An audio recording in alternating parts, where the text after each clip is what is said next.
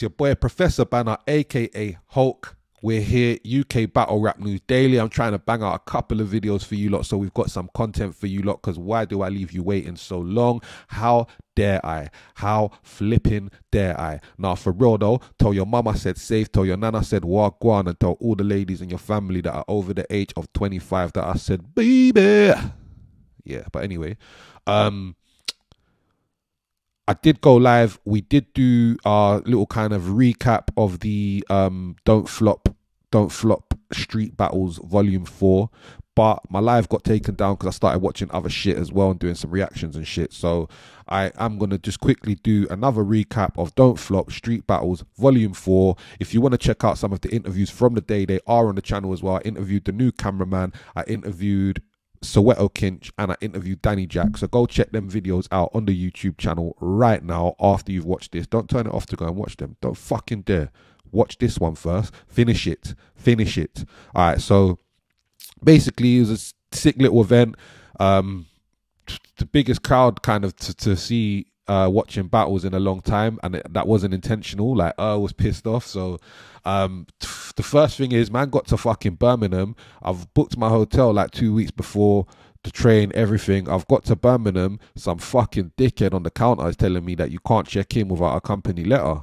I said, okay, is it? He said, yeah, you need an official letter from your company. I said, all right, cool, I'm going to get my manager to message me now. I went outside, I got on Adobe Spark Post, I created a fucking fake letter, I emailed it from one account to the other. I went in and I said, here, mate, my manager's emailed me. He said, cool, can you email that to me? I emailed it to him, got in. Told obviously he had to do the same thing, so I sent him the letter. What would they do without Hulk? Huh?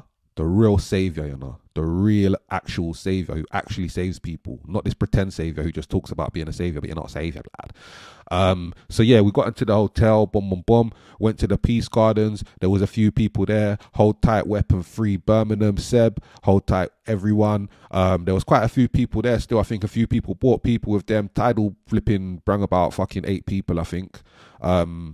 So yeah, I was kind of pissed off. Like, he didn't actually want to do the battles when we got there. And like, obviously some next group of kids came over, they was looking and he said, can they come watch? Man was like, yeah. Then turned around, there's even more people. I think he was literally just going to call off the battles. He didn't want to do it. I think he was shook. But I was trying to explain as well, like, it's Birmingham, innit? Like, this is the, you know, this ain't exactly like Buckingham Palace, innit? I think the police are used to people meeting up a bit. So yeah, it was what it was. We got off to a good event. Couple of my highlights of the day, we had Jody Bigfoot and Drop Dead Fred versus Formy and Pablo Milky Bar. I'm not gonna lie, Jody Bigfoot and Drop Dead Fred absolutely killed it.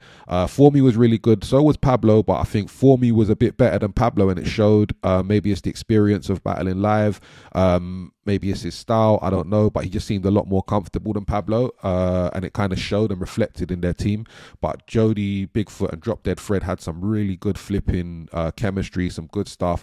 And then yesterday as well on the live, I was actually watching Jody Bigfoot's flipping like music video shit he did in Japan, which is absolutely sick as well. So go check that out. Just type Jody Bigfoot and it's some Japanese name, and that he's got that Japanese grime artist and shit on there. It's like, it's actually hard. So yeah, that was a sick battle. I'd give that one to Jody Bigfoot and Drop Dead Fred, without a doubt. We had some other good battles. We had Jim Bob Gnarly versus Jay Franklin, I believe it was. Again, I'm gonna give that one to Jay Franklin, but Jim Bob Gnarly did come good in one of the rounds. Wavy John, oh fuck, who did Wavy John battle? That rapper Dale. Wavy John battled that rapper Dale. Again, I think I'm going to give that 2-1 to Dale, but Wavy John's third was his best round so far that I've seen. He done a whole round about getting the links taken out of his watch. Wanker. So yeah, nah, that was a good battle still. And there was the best newcomer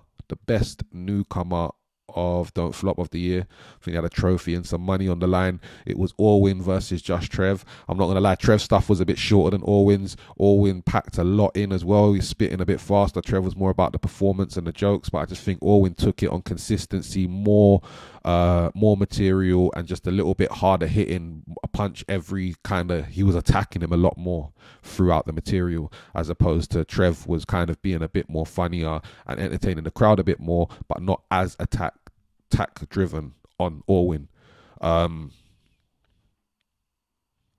Trying to think. I know there must have been other battles. I know I done a freestyle battle versus Soweto Kinch. Big up, check out the interview with him on the channel. We talk about Black Juju and his new project and everything that's coming up.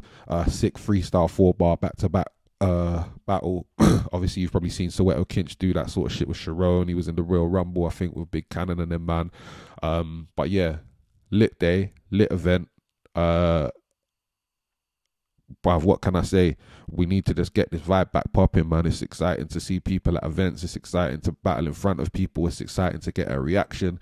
Bro, I got my first proper reaction in a long time, bro. I can say that, but obviously I got reactions from like Frost and Impact and FT and that when I battled Tech, but that was like 3-4 people. Like on this weekend, I got a reaction of like 20 people all at the same time, bro. It felt good again, you know. One of them ones like, hey, this is what man do this for. So now, for real, make sure you come to the next events. We've got Beat Fighter quarterfinals coming up in June. I will post the date in the description, or I'll pop the flyer onto the screen if I'm feeling generous. But yeah, come and you can get some tickets. There's tickets left and you can actually come and see that. It's seated tickets. It's at the Engine Rooms in Bow, and the quarterfinals is myself versus Monroe, Zen versus Kiz,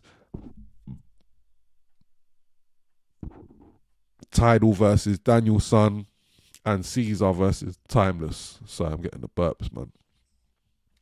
But yo, listen, make sure, like, I'll do a predictions to that one a bit closer to the time.